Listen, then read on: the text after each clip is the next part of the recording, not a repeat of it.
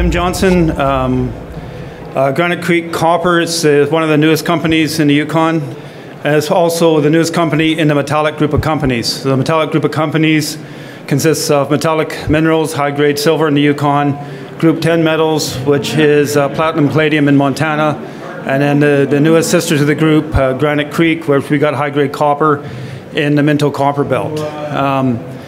We cleaned the company up last year. We sort of launched January 2019. We made an acquisition from a little-known prospector in the Yukon by the name of Bill Harris. And what Bill had done, he had slowly over years, as I'm sure many of you know, cobbled together this property, which had been fractionally owned. And he very patiently put it together. He waited for the right group to come. And after he vended it to us, he also pointed out that there was a large private database that could be had and would allow us to advance the project quite rapidly. So we were able to do that. We got that data shortly after the acquisition, and we were able to do a desktop compilation and get really a head start on our project.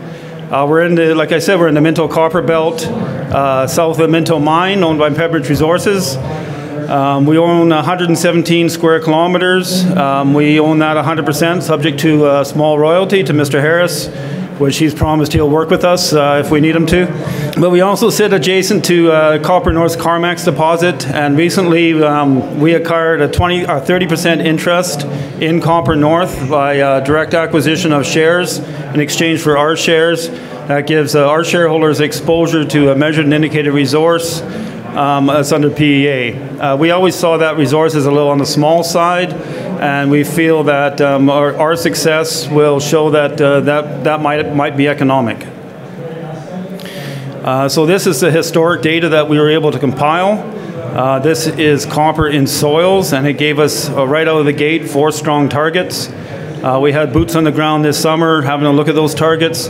Our primary focus was the Grand Zone within the south target, and the reason that was our primary focus is we were looking for strike extensions of the Copper North zones across onto our property.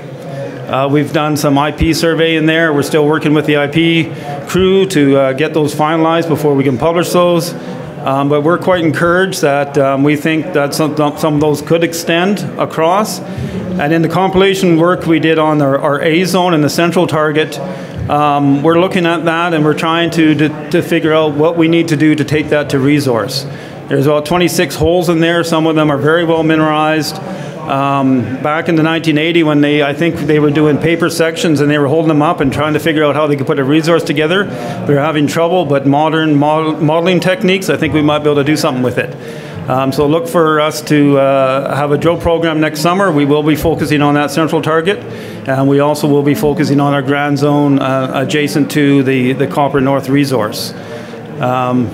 Yeah, so that's it in a nutshell. We will be financing over the next few months for a drill program next year with the hope that we can quickly build a resource. We got roughly 47 million shares out. We have some warrants out.